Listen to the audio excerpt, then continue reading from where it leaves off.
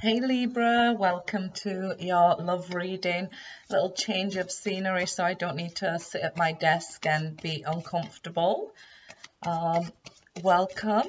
If you're new, please remember to subscribe and hit the notification bell so you get all the messages I post each month. Welcome back, my lovely loyal subscribers. And let's see what we have going on with Libras. Release the ex. Okay, the time has come to clear this energy, Libra.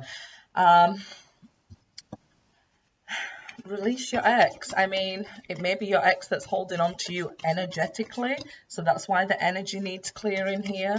Let's see where this is going. Chemistry. There's a strong magnetic pull between you both here. I feel like you've let go of each other, but there's still this pull to one another. You might even be questioning it. It might even be quite annoying, right? Because look at this guy in the release the ex card, like, not an ex read again. Not my fault. The general energy in general readings is what it is. I do personal readings and that information will be in the description box. Let's see. Passion. Allow your heart and soul to sing with joy. This is where we manifest. So, okay, you guys may be pulled back together at this point. The energy is telling you, look, go ahead, release this. It's a cycle that nothing else, you're going to learn from it. You know all there is, but there's just that something that keeps pulling you back together. You might know, okay, this person is bad for me, but you're still getting pulled back for some reason. I guess the passion is good, right, Libra? Okay. Five of Winter. Okay, walk away from dishonest associates, realizing that what you thought you wanted isn't the best choice for you. And this is what Spirit's saying. We know there's the pull and we know there's chemistry, but it's not the best choice for your happiness. Something that's not worth the effort. Five of Swords there. Mercury could pull that ex back. That's the Five of Swords energy. And it is retrograde here in Aquarius season. So, yeah, that might be why this person comes back. But it seems like a lose-lose situation. Let's see. Two of Autumn. Two of Pentacles in the normal deck here. Bring fun into everything you do. Juggling multiple priorities or jobs, an exceptional talent for multitasking.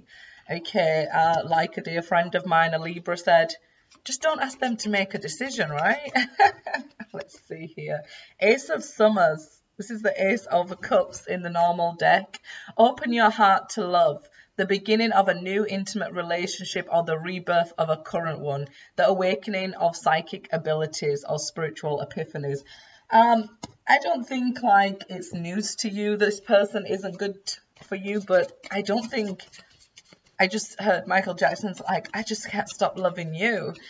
So even though you know it's wrong and you feel it in your psychic abilities, there's just something that pulls you back, right? This chemistry, this attraction, this magnet between you both. And it is between you both, right? So it's like this love-hate relationship. It could even be filled with arguments. It seems like there's love there. Princess of Pentacles, though.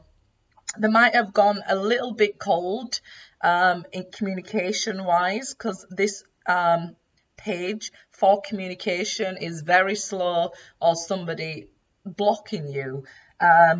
So I guess they may have gone a little bit quiet after an argument with that Five of Swords, but the love is still there. Six of Pentacles. Okay, so you need to find balance in this situation, Libra. I think this person knocks you off balance, actually. So it might be that you are fine and everything's going well, and then all of a sudden they knock you off balance and everything seems chaotic. Don't worry though, you'll restore that balance, and if you're feeling alienated from your usual self, it's going to be restored, okay, by the end of Aquarius season. Okay, another Ace of Cups. So this love offer, if you're single, a love offer is coming your way.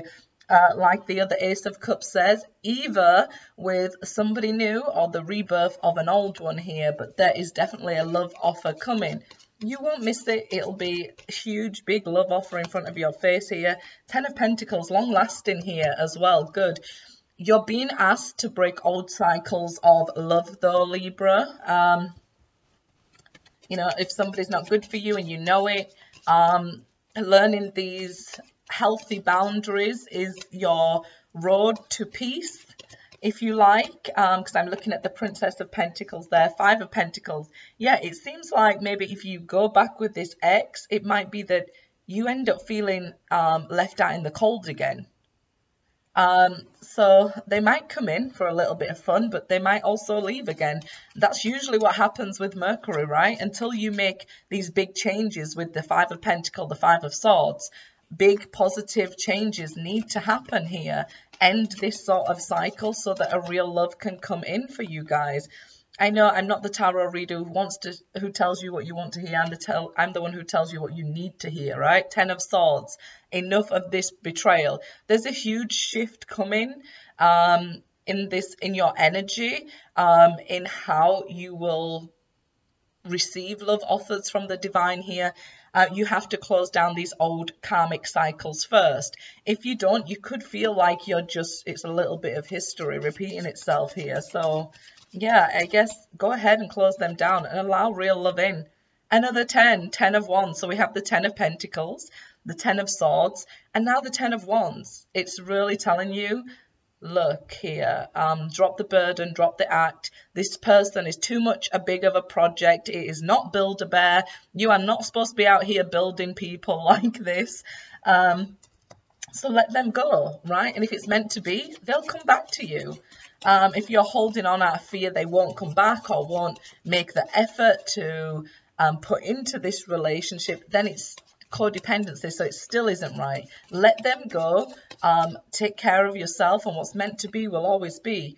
6 of Swords. So I guess eventually you will move on from this person. You will be forced, I guess, by the divine. You can listen to the message and it's saying this person maybe isn't good for you. Take a new route. If you don't, and let them back, kind of what will happen is maybe the same cycle will repeat. You'll end up feeling betrayed with that 10 of Swords again until it becomes a Tower or the Death card and a complete ending.